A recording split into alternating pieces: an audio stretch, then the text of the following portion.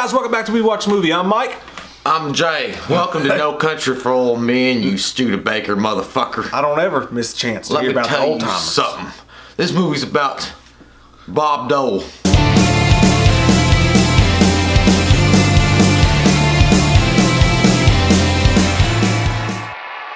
Patreon review. This one is for Grant Steele. Grant, you're an awesome person. You've always been super awesome to us, man, and we super fucking appreciate it. Grant Steele sounds like the greatest superhero name ever. It really fucking does. It's a badass name. Grant Steele. Steel. Will take over the world and save it at the same time. Balls of steel. Yes. If you guys want to get on the Patreon, the link is down below. So No Country for Old Men. It's not a horror movie, but it's fucking cool. It's one of the greatest films of all time. Again, it showcases how badass Josh Brolin is, Tommy Lee Jones, and Javier Bardem, who is, in my opinion, one of the best villains I've ever seen on film in this movie. This movie is like definitely a cowboy film, but it's got like thriller elements in it. And, you want to be a cowboy? I'll show you. I don't want to be a cowboy if it's those rhinestone cowboy. But it's got those elements in it, and it's a really unique film. It's really quiet and kind of subtle in the way that it handles the horror aspects of it, which I think that in some way that there are horror aspects in it. Like Javier Bardem is for sure one of those aspects. Like he's just a fucking crazy. You know what? He'd be a great in the DC, either like a weird kind of offspin of Harvey Dent, because he uses the quarter to flip the fate, or Black Mask. Like he's got all those elements in there. But anyway, man, slasher western. The basic, it could be a slasher western. Josh Brolin is a country boy, country guy out in Texas, living with Carla Jane. I'll fuck you.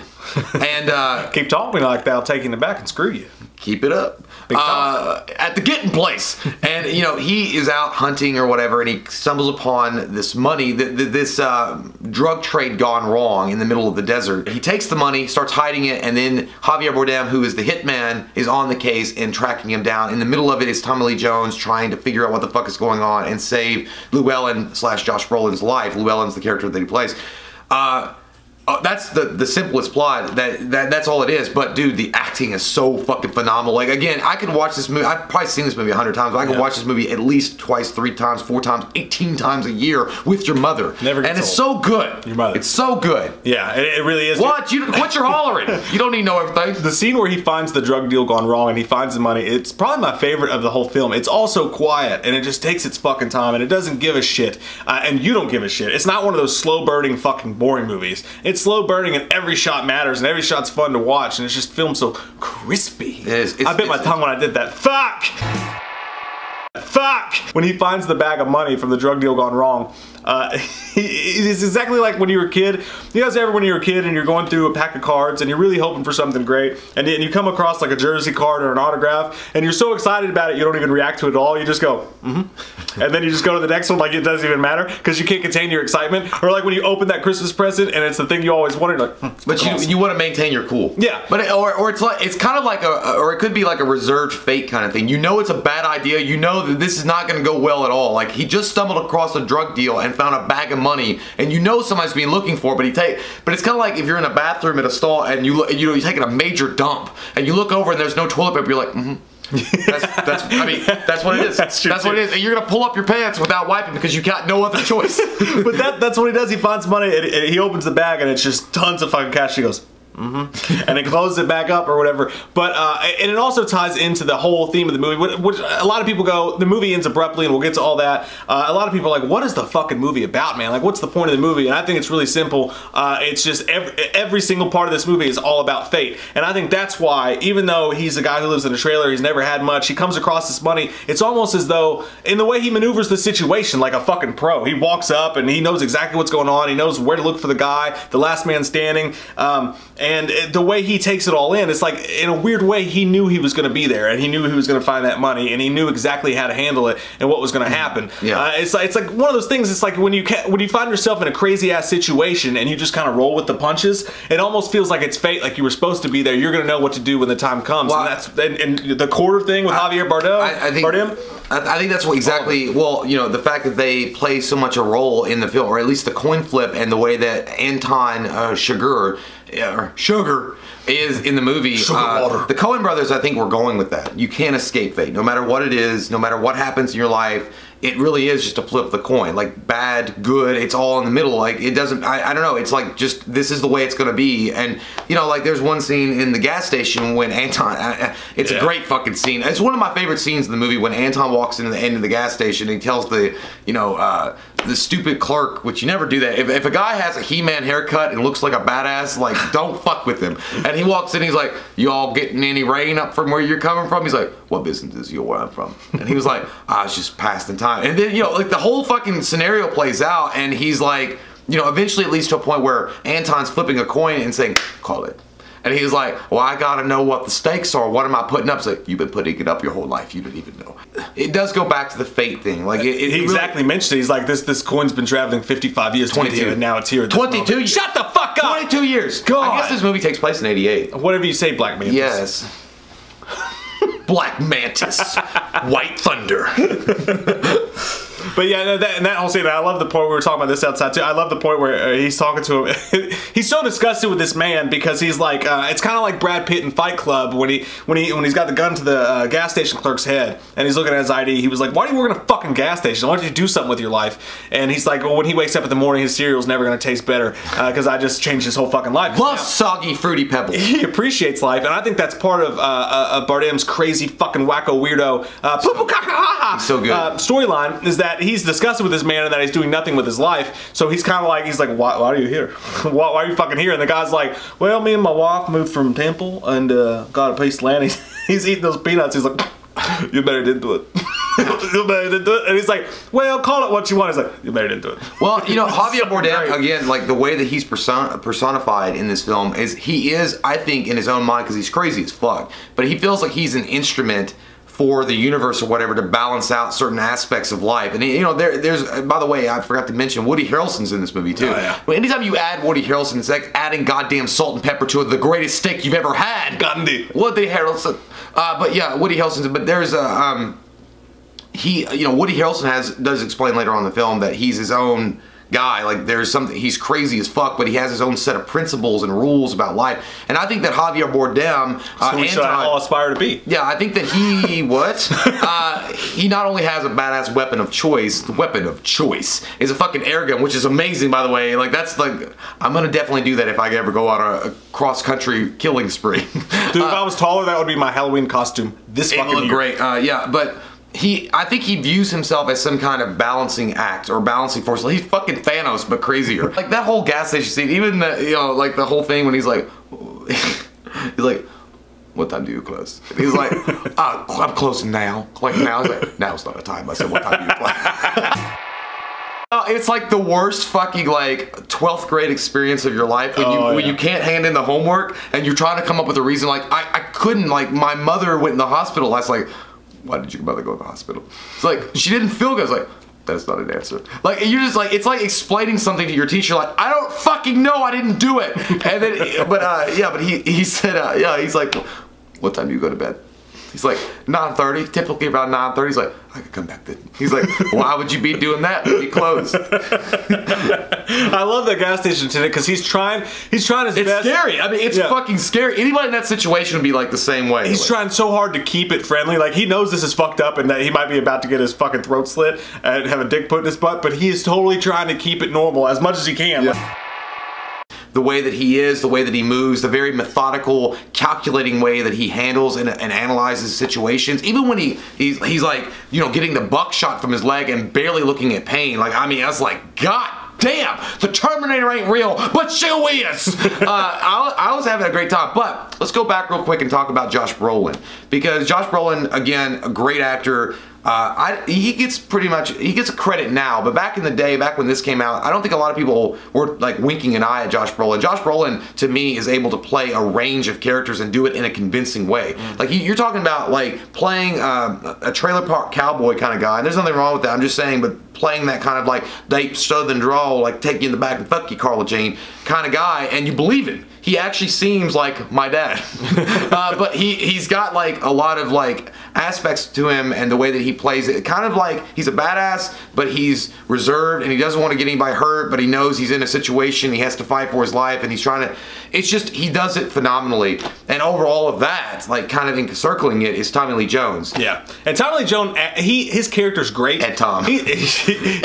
His character's great in this movie, and he does an amazing job. It's one of his best performances of his career, which is a crazy thing to say about Tommy Lee Jones, but he kind of represents the weird, heady sort of like Yoda. Yeah, like the thing that kind of hovers over this film, which is to me why it's so close to perfect but not perfect when it comes to the ending of the film, which we'll get to, is that he kind of represents that idealistic like thought point of view, and it opens up with his dialogue and it ends with it. It's like, if you're gonna sign up for this, he's like, I'm not scared of the bad guys or whatever. I'm not scared of all that. It's just this crazy world. It was like, when you take part in it, you're almost saying, okay, I'll be part of this world. It's great writing or whatever. He goes, you guys say you sell your soul. He's like, you're like, okay. but that smooth, like, just kind of finality in his voice. Yeah, he's perfect. He kind of circles around the movie, like around Bardem chasing Brolin's character, who Brolin I feel like is the character of all of us. I think we all identify with Brolin. And I got a place to trailer park. And it's crazy too, because he could have gotten away with the whole fucking thing. But he's laying awake that night and he wakes up and he's like, God damn it. He goes, okay. He gets up and he's gonna get that guy some fucking agua. Finally, agua. I ain't got no agua. I already told you. I ain't got no agua. What the fuck is this in the back of your truck? But you know, he's the guy that I think we all identify with. He gets a chance, he takes it. He almost knows what's going to happen to him, but he takes the chance anyway, and he's handling the situation as it goes. Tommy Lee Jones' character is kind of on the outskirts with his idyllic point of view of this crazy situation, and Bardem was one of the greatest bad guys ever. So you put all that in a fucking melting pot, add Woody Harrelson as the alternate kind of hitman to it, who almost doesn't even fit in the film, but he's so good and the character's so good. His little tiny storyline in there, it was one of the coolest fucking co-star moments, or what's the word I'm looking for? He's like a fucking pinch hitter. He comes in for this little part of the story and just adds this huge layer of it to it. I think he explains himself pretty well when the part with him and Anton are having a conversation after he gets kind of busted by Anton doing it, because they're both hitmen. They both do the same thing, even though Anton is like the badass of badasses. Because there's one scene specifically when the guy was like, you know, when he hires Woody Harrelson's character to go after, Llewellyn and Anton, he was like, how much of, you know, how bad is Anton? He's like, next to what? The bubonic plague. So, like, Woody Harrelson already knows, but Woody Harrelson explains in that conversation with Anton, like, I'm a day trader. Like, he's more of the up top kind of hitman guy, like, you know, smooth James Bondish sort of guy. And Anton is just the fucking psychopathic killer that lives in the sewers and doesn't care on, you know, it doesn't matter to Anton what has to happen to get the job done. And even when he gets it done, he might kill the motherfucker that sent him out because, like, you ruined my boots. But whatever it may be, and so that's but I always liked Tommy Lee Jones, man. I don't know, man, he's so fucking good too, like, in the movie. Like, he's like that old dude that you would meet at the oversized checkers table at Cracker Barrel and just tell you about life. Yeah. Like, he would just tell you about life, and you'd be like, okay, well, king me. He's like, well, I'll tell you what, I'll king you. I probably won't. What about the news? You ever seen the news? You ever watch the news? And like, no, I don't really watch. He's like, well, last week, these people. You're like, fuck the checkers game. Yeah, you just start listening, like, they buried people in the backyard and put wieners in their butts. And I think his character is the one character, and this may just be my view of it, but I think his character is the one character that almost breaks through fate. Like, he's the one that's always pushing. He's always right on Bardem's tail, and maybe his fate was to survive, you know, because he's always in the same room with him. He's always this close to fucking dying. And but down to every little last character, even the lady in the booth at the trailer park with her fucking dude up here, and Javier Bardem walks up, and she's like, I'm done told you, I can't be that, can't you harm the human? What the fuck are you, Dutch? It's like, you're like, on the hold the cheese. She does this weird thing in her fucking face. She's got Wendy's chicken nuggets in her fucking bowl. She's like, on you harm the human. Oh, he says, she's like, I told you, I can't tell you where he works. Like, what does he work? And he's like, I done told you, I can't tell you where. We can't give out that information. How to get burned? How to get burned? He's like, yeah. She's like, we can't give out that information. And he was like Javier Bardem never breaks down. He's like, What does he wear? he finally hears somebody in the back flush a big old fucking stinker, and he's like, oh. I like how he looked. He's like, I can't do anything to you, you fat fucking turtleneck bitch. But he looks back there, and like when he does one of those like stare moves, like when you're trying to like be convincing your boss, like I mean, I'm serious. And he was doing this, and she's like.